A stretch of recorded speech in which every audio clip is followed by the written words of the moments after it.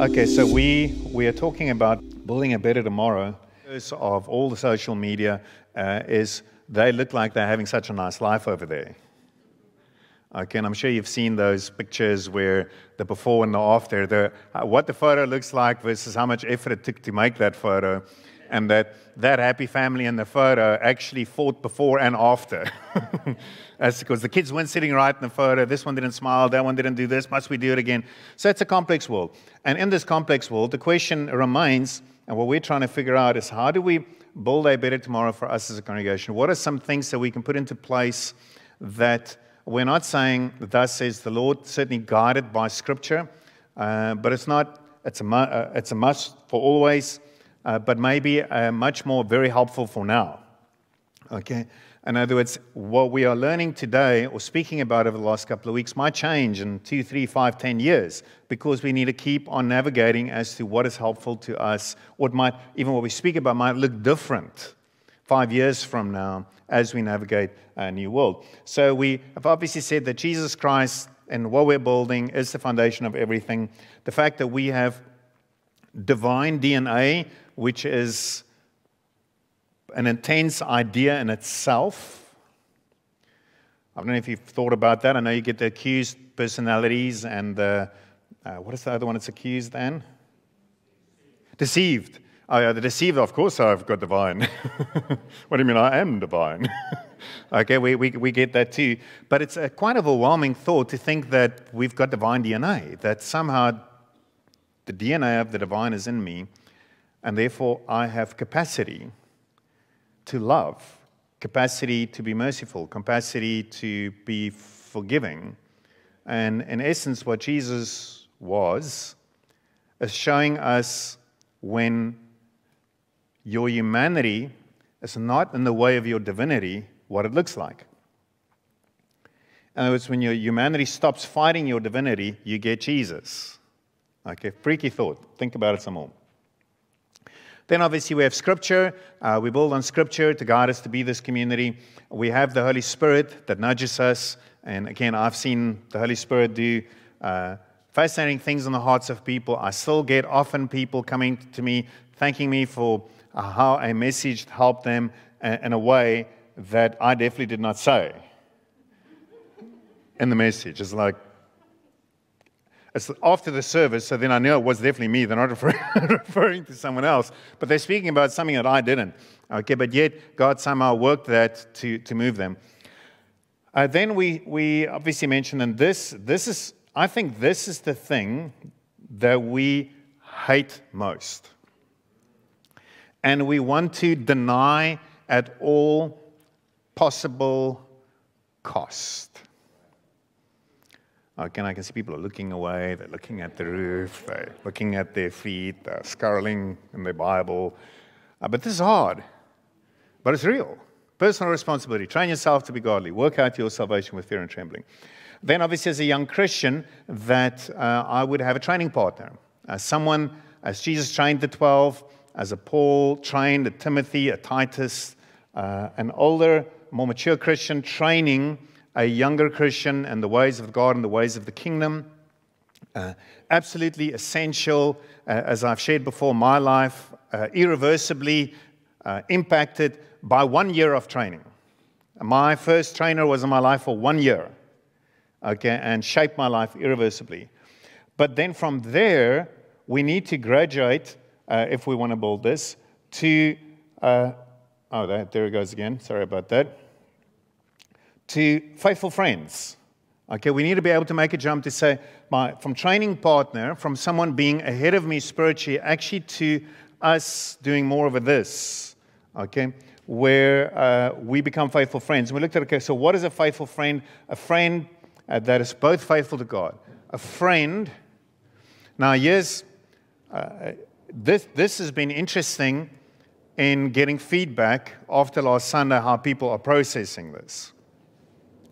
Because one is, I've had people come back to me and say, someone even said, listen, you've asked for a show of hands who feels that they have an actual friend in the church, never mind a faithful one. Okay, in other words, there's a friend that you actually enjoy spending time with. someone that you have a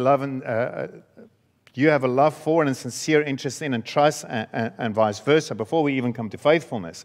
And so realize there are certainly some cracks in the armor for us, and just in friendships, but then obviously both faithful to God and faithful to you. So now it's a friend faithful to God. They want to live out God's divine purposes for their life, and they are faithful to you because they care deeply about you, and they want that in your life too. Now, what has been interesting in conversation, and I appreciate people coming up to me saying, listen, I have been a Christian for 2-3 decades, and I realized that after 3 decades, I only have one faithful friend, 2 faithful friends. I should be having 10. Or I have no faithful friends. I have acquaintances, I have friends, I have a discipling partner, but a faithful friend, a mutual relationship. And as I said last week, I want to say again, this is something that we have to get right. This is something that we have to talk about. This is something that we have to take responsibility for. If you don't have a faithful friend, ask yourself, okay, so I don't have a faithful friend, so what am I going to do about it? Who do I need to have a conversation with? Or I've heard people say, oh, you're definitely my faithful friend, and you can see the other person sort of awkwardly like, sure. Okay, that's definitely, there's something missing there. Both parties need to agree. And I think we need to have those honest conversations. Because it sort of feels a little bit awkward if someone comes to you and says, you're my faithful friend, and in your heart you think, no. But now you need to pretend. Sure. I think we say, wow, man, thank you. What makes you feel that way? And wow, here's sort of how I'm feeling. And why? But how do we get to be that garden-like community if we cannot have faithful, loving conversations with friends where we call each other friends? So I think this is of the highest importance, that we move from person A, training, and for lack of a better word, well, it is what it is, being over person B. In other words, I'm higher than you, even unconsciously, I'm a trainer. We have to be able to move to relationships where it's mutual. One another.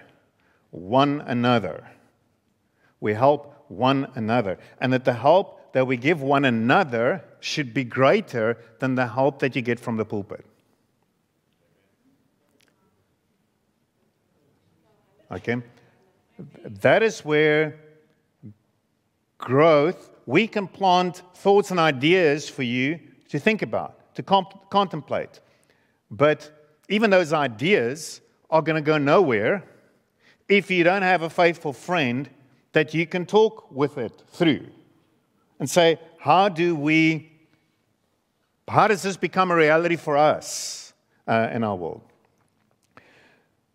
So faithful friends, it's key. Up next, mentor. Okay? We need mentors. So here, you could say, and a training partner, to some degree, your training partner as a young Christian was most probably a faithful friend and a mentor in one. But then as you mature, and everyone matures, that actually splits off, and most likely into 2 different people. I would say, I don't want to put this, highly likely. Well, rephrase, not 2 different people, to 2 different groups of people. Groups of people. In other words, I should have put an S on there. Faithful friends and mentors. So, question for you guys. No right or wrong answer. Just to pick your brain. Talk to your neighbor, not your spouse. What is the difference between a mentor and a training partner? What would you say? What do you think is the difference between someone being my training partner and someone being my mentor? Okay, see Elena struggling there with speaking to Jesus next to her because Kai's on the other side. You can talk to Kai then, it's okay. Okay, so have conversation. 2 minutes. Let's try and talk about that. Okay, have we solved the problems of the world?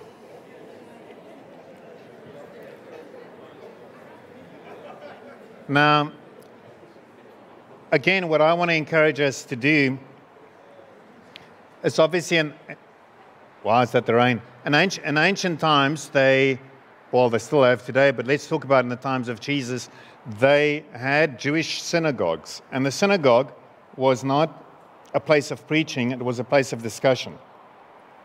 And so the rabbi would come up, and the rabbi would share ideas, and then the people in the synagogue would discuss the ideas. They would debate the ideas. And that's what I certainly want to encourage us to do as a congregation. I know we don't give you enough time to talk through it, to take the conversation home, okay, and continue to discuss these ideas. And again, what I'm saying today is I'm going to share some perspectives here, and that whatever I share doesn't mean what I say is the way. I'm saying here's a perspective, here are possibilities, planting seeds. Let's work with these possibilities. And let's start a place where we can work from. So in the Bible, you definitely see mentoring relationships. And they are different in nature. They are not prescriptive. As in, it doesn't say that Jethro mentored Moses and you must be mentored in the same way. It doesn't even say that he mentored them. You can just make the observation that he mentored them. In Exodus 18, you can read it by yourself. We're not going to go through the whole thing. But Moses is responsible for the people of Israel. He's not meeting their needs. He has great fatigue. They have great fatigue. His father-in-law, Jethro, sees what's going on. He intervenes. And he helps them see that the way that Moses is managing the people of God, because it's a huge family, okay, is not helpful. Okay, there are possible problems, and then he offers a solution. And he shares this from wisdom of experience. And he provides the possibility for Moses, not commands, provides the possibility for Moses of a new leadership structure. He teaches him the importance of delegation if you're responsible for such a big group of people. He encourages him to, as you read the text, to look for qualified leaders of smaller groups that would be able to meet the needs of the people. And then he helps him see these are some possible benefits that you will gather. I mean, one conversation, think about it, one conversation that he suggests that Moses took that counsel, did it, and it changed the whole way that the nation operated. One conversation where you had an experienced mentor and you had a willing mentee who said, thanks, that could work. Okay, we see a bit of a different setup between Naomi and Ruth. And you can go read that short book of Ruth. Obviously, Ruth's husband, Naomi's son, dies.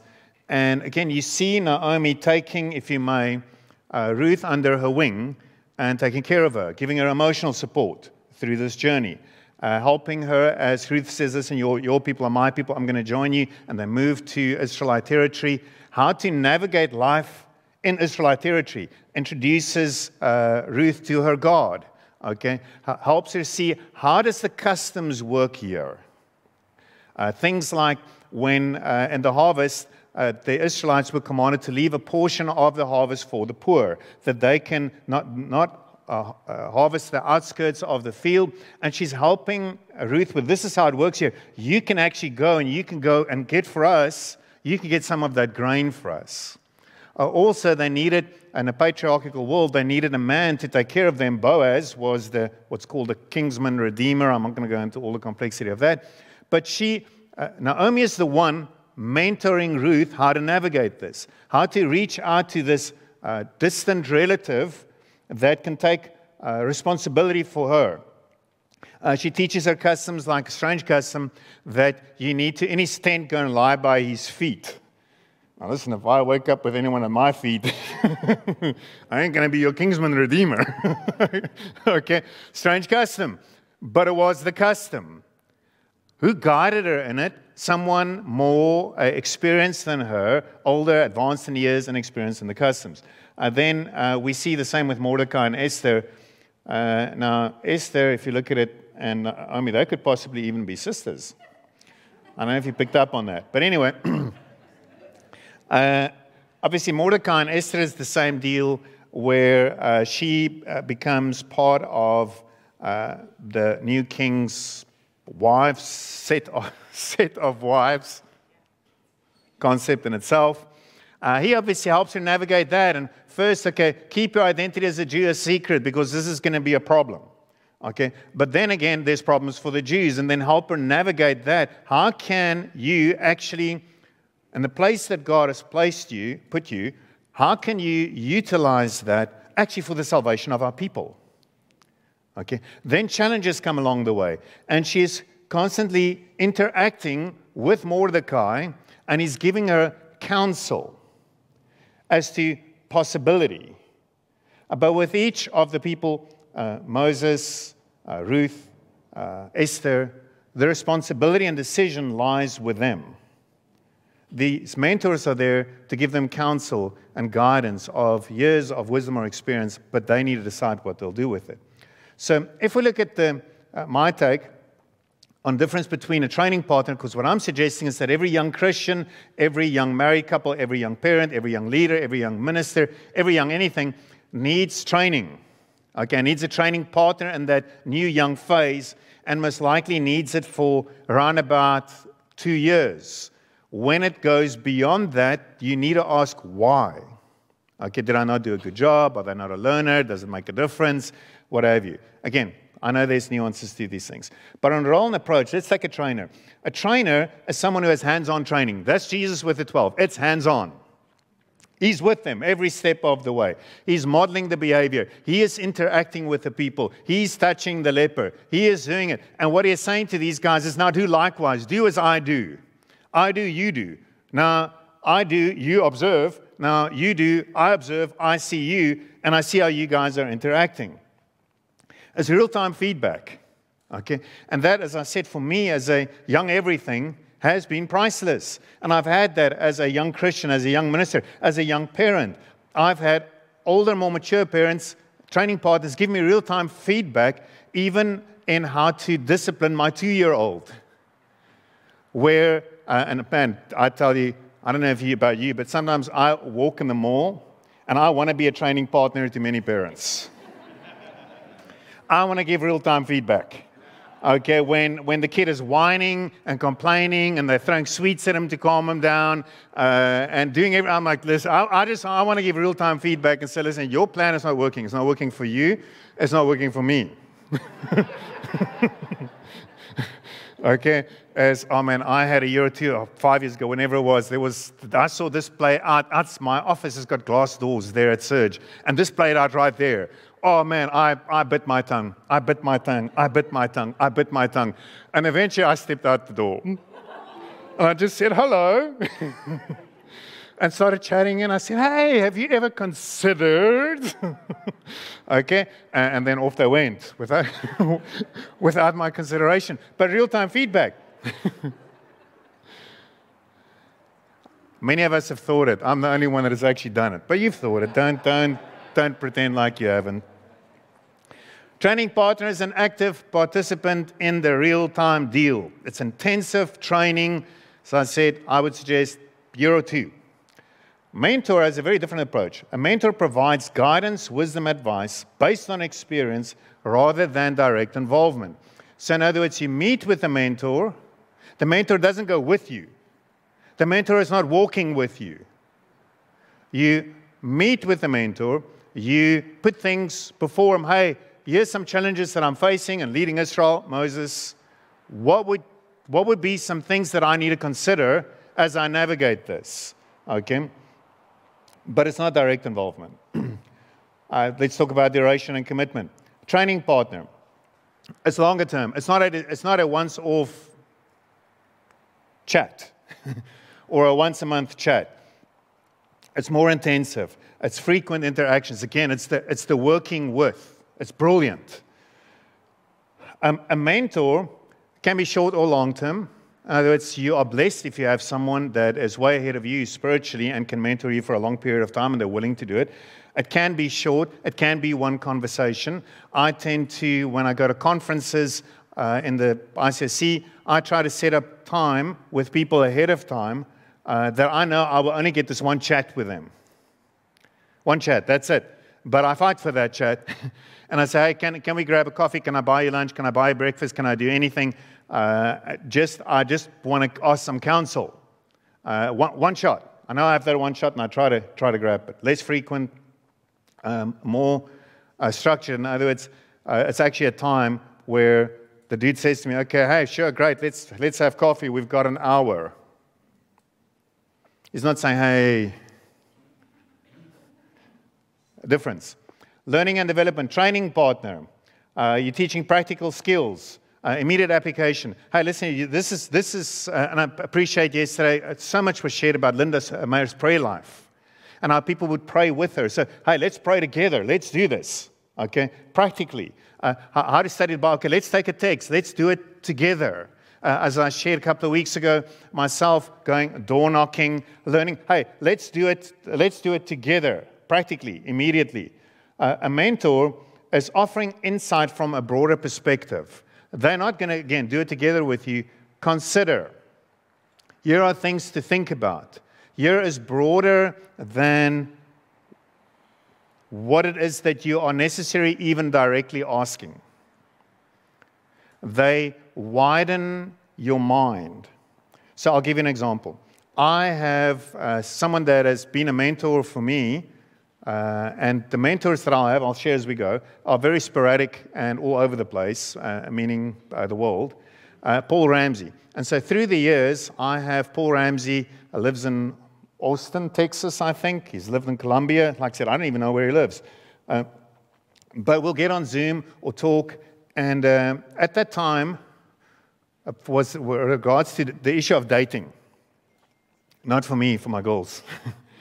Okay? And knowing how to navigate, and I can already see the looks on the faces here, but navigating how do you navigate that subject matter? Okay? And then fears that I had in that subject matter. But I didn't even know that I had fears. So I asked him, hey, how did you think about it as a parent? You've got grown adult kids, married. How did you think about it? And I said, because I'm not feeling good about it. Okay, as in, they're very young. And then he said to me, broader perspective, he said, what are your concerns? Well, I can give you plenty of concerns. Okay, but here are my main concerns. Then he said, okay, is there a way for you to mitigate those concerns? So in other words, enmeshment for me is one of the concerns. Is there a way to mitigate enmeshment? Because an enmeshed 14-year-old is never good. It goes bad. Is there a way, well, that was 16 basically back then, but is there a way to mitigate that? Again, broader perspective versus the 2-year-old, hey, dude, I saw you do that. It's not going to work. Emotional support training partner. Throughout the training period, they give you emotional support. They become a friend. A mentor is through encouragement and understanding of what's happening, not necessarily involvement. So in other words, the training partner walks with you, supporting you, encouraging you. The mentor is encouraging in the moment, but you might never see them again. But they were very understanding in the moment. There's a good reason why these two are very different, because this one takes an enormous amount of time. And if you try to transplant it into that one, you're not going to find someone to mentor you. Okay? Because they cannot be everyone's best friend. Accountability. I'm having trouble with the connection. Please try again in a moment. Okay, I think this is Siri.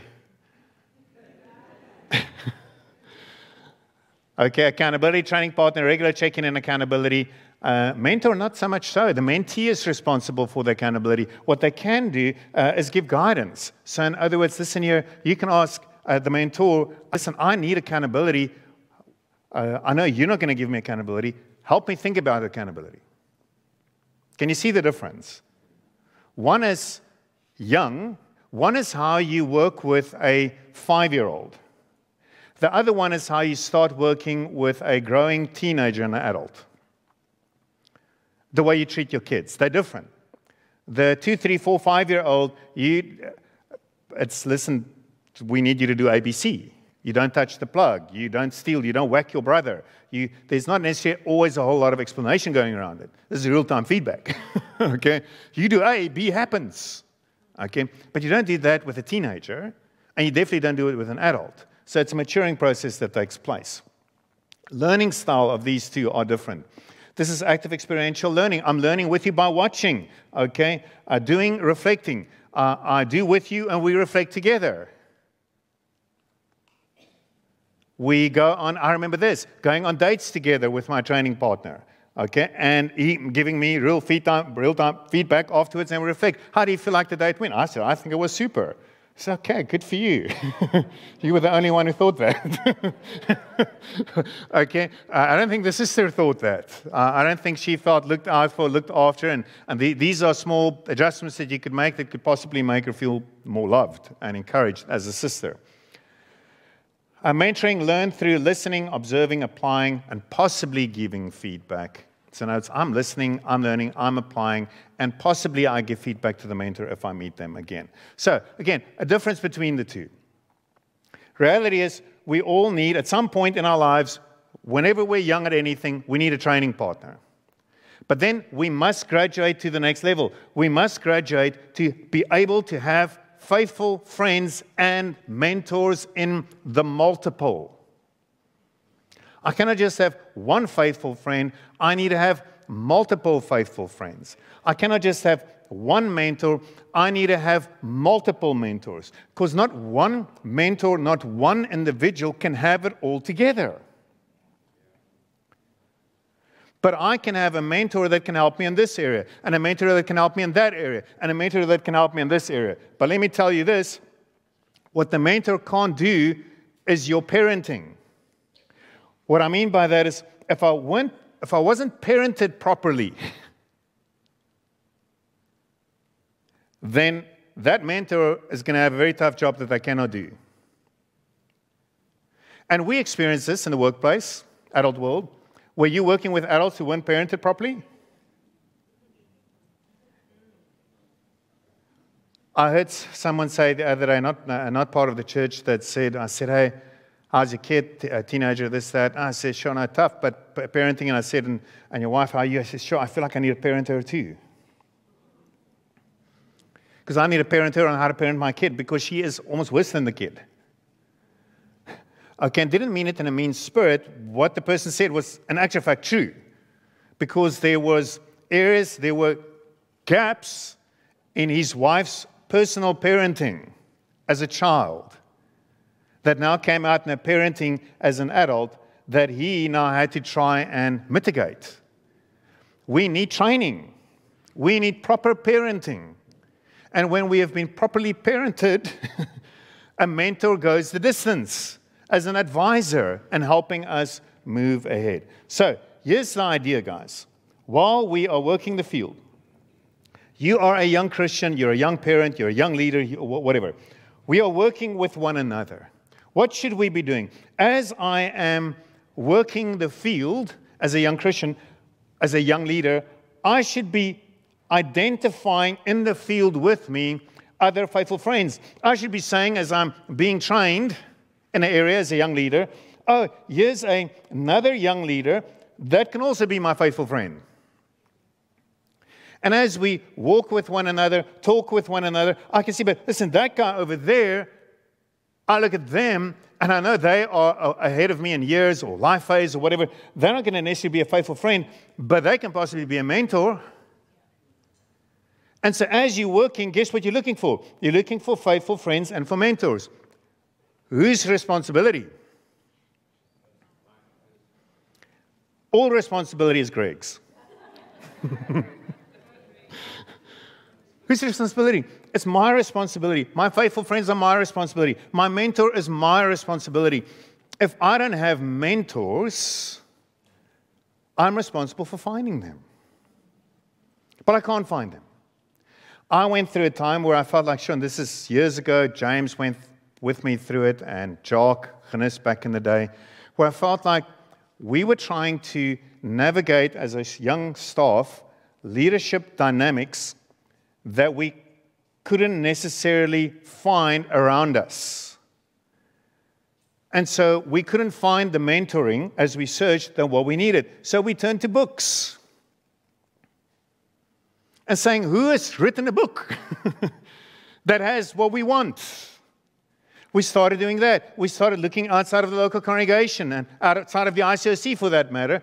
Who has what we want that we can learn from that can be a mentor, one of the mentors of what it is that we are trying to do.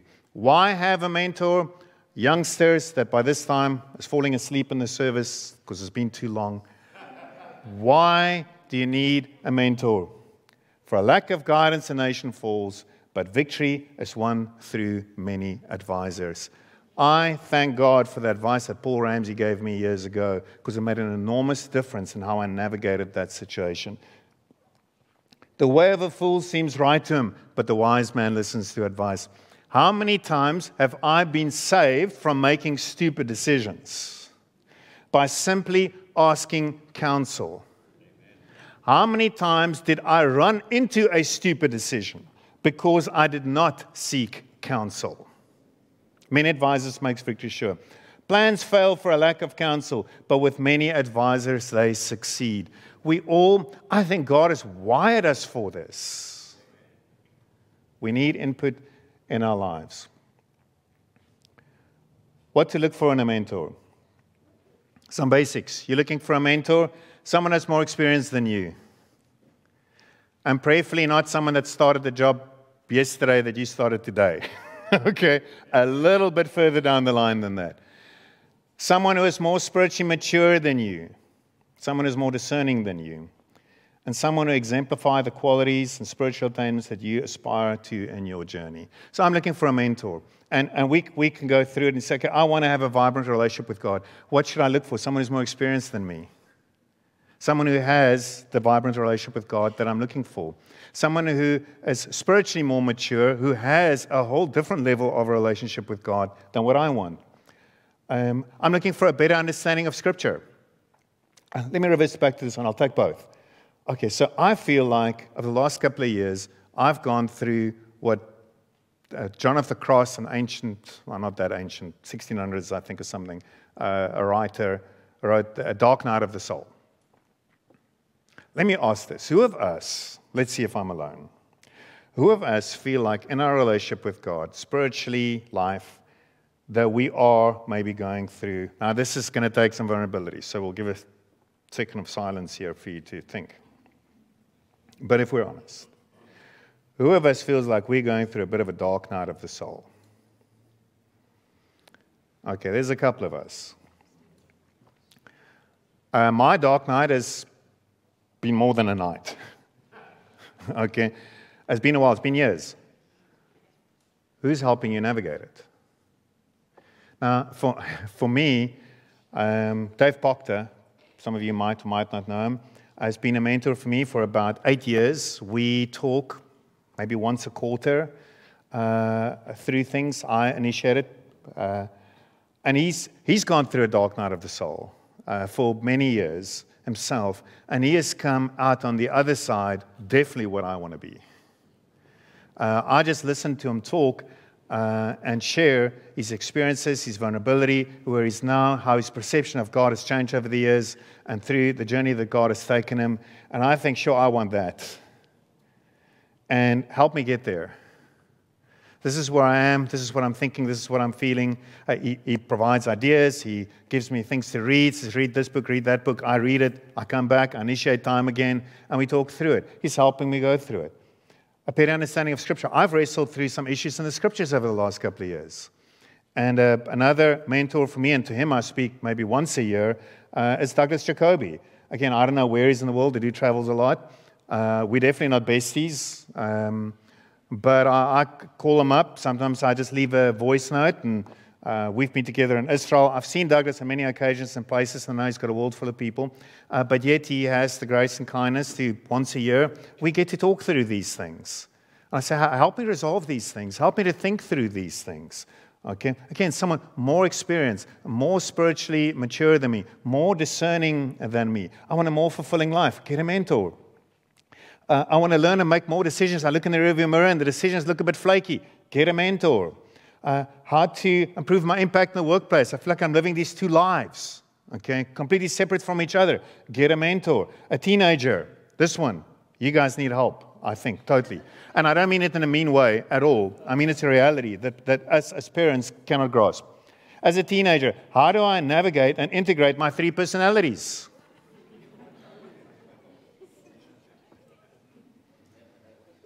Who wants to take a guess? Teenagers, what are your 3 personalities? Yeah, say. Bietjie harder. My own daughter. Yes? Say to Daniel and then he'll tell me.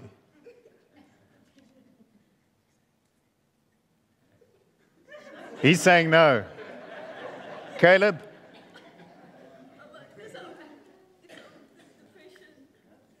Depression. Yes, and what else? Anxiety.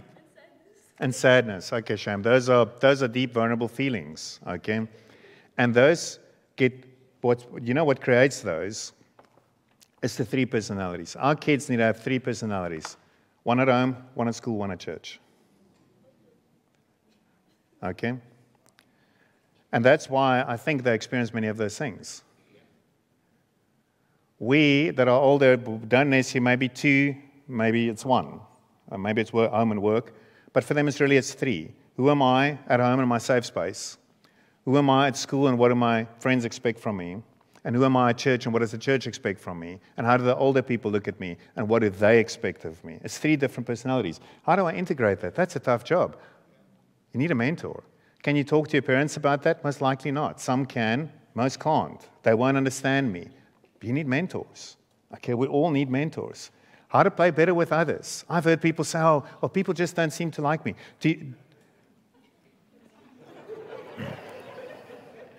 Well, one is, it could be true. Well, I don't fit in. Why? Get a mentor. People don't seem to gravitate to me. Why? Get a mentor. Get someone to help you figure it out, okay? We have people that can help us. How to set and navigate boundaries. This is a big thing in church. Who of us feels like in church, our boundaries sometimes get crossed?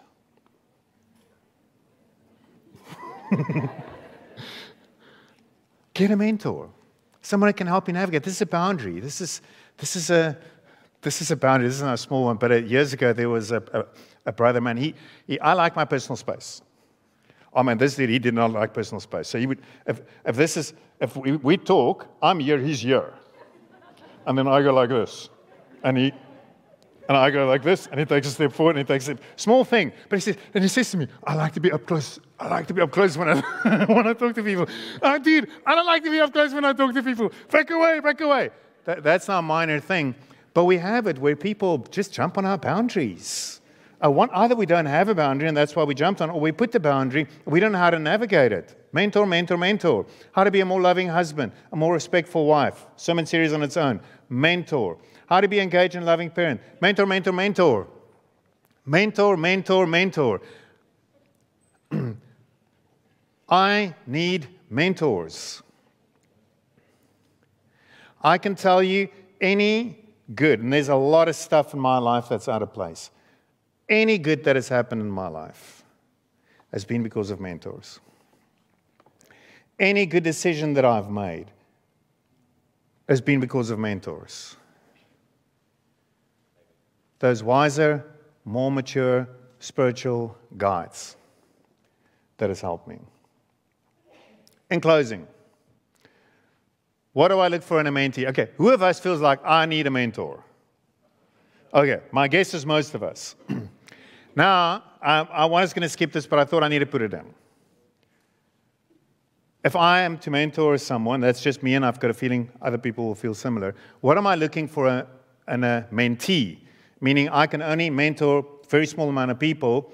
So who do I mentor? Who do I have the capacity to mentor? What do I look for in a mentee? Humility.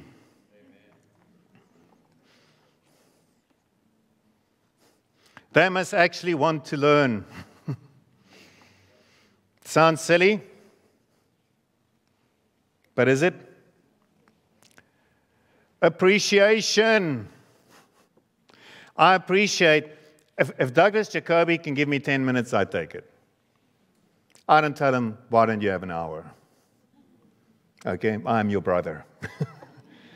Okay, if Dave Proctor says to me, whatever works on we are 7 hours in time difference, whatever time he picks, he's very kind. He always asks me, okay, what time will work for you? I say, pick whatever day at a time, I'll work around you. Okay, I know that I can move other stuff around in my life. I know that for me, I feel like I'm in a privileged position here. Okay, he's willing to give me time a day, share the wisdom that he has. How lucky am I? Ownership and responsibility. I'm looking for someone, if I'm in a mentoring thing, do they actually listen? I have countless and countless and countless and countless of times, and very recently as well. And I see some of the parties know, know what I'm referring to. But the idea of someone comes to me, I give them, they put a matter before me, and they say, hey, what do you think about this matter? And then I say, listen, obviously what experience is you've seen a movie multiple times over. That's what experience comes from. In other words, you've seen, if someone takes this path, 9 out of 10 times this is where it lands. And the longer you're around and the more you engage with that, the more you see the same thing. You see 9 out of 10 times this is what happens. And so in my experience, I would suggest path A. No, they want to take path B. Okay, great, take path B. Now they come back. Oh no, we're still in the same position. Okay, well, what I would suggest is consider path A. Oh, okay. What are they going to do? Path B. They come back, I kid you not. This has happened many times through my lives. And I'm sure I've done it as well and just wasn't even aware of it. And I said, same situation. Okay, path A. What do they do? Path B. Later on, where I landed is I would say to people, when they come to me with the same thing, is I say, no, thank you.